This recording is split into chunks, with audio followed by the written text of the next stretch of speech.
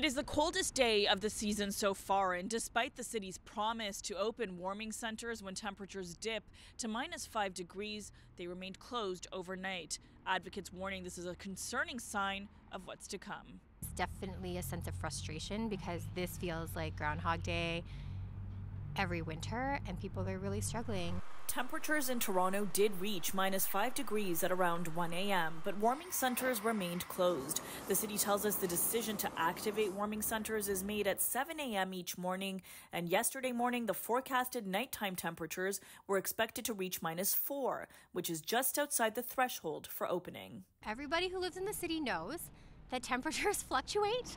We know winter is coming, but we always appear to be very unprepared. Earlier this year, City Council approved changes to warming center operations starting this winter season.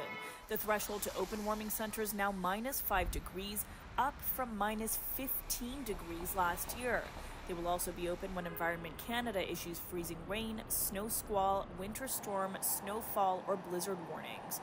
The plan would mean warming centers are open an average 19 more days per year. It was really cold last night, and it was terrible that people were not inside. Councillor Alejandra Bravo tells me she immediately voiced her concerns and was told city staff are considering adding a buffer of 2 or 3 degrees to account for wind chill. There will be a continual review of the policy. The temperature will be going up and down, and what we want to make sure is that we're erring on the side of caution. The fact that people are looking into why they weren't open last night, this morning, I think that's really important, that's great, but frankly, it's still not enough. And as somebody who's working with communities who are outside, who are honestly just really struggling, I would say there's a long way to go. The long-term solution, more shelter spaces. A new study has found a growing number of homeless people are turning to emergency rooms for shelter from the cold.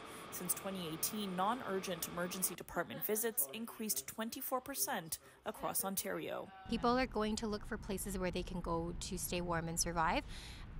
And hospitals are open 24 hours a day. Folks ride transit, we know that. Some people hide in coffee shops. Honestly, people are doing the best that they can to survive. Warming centers will be open tonight. For City News, I'm Yazdani.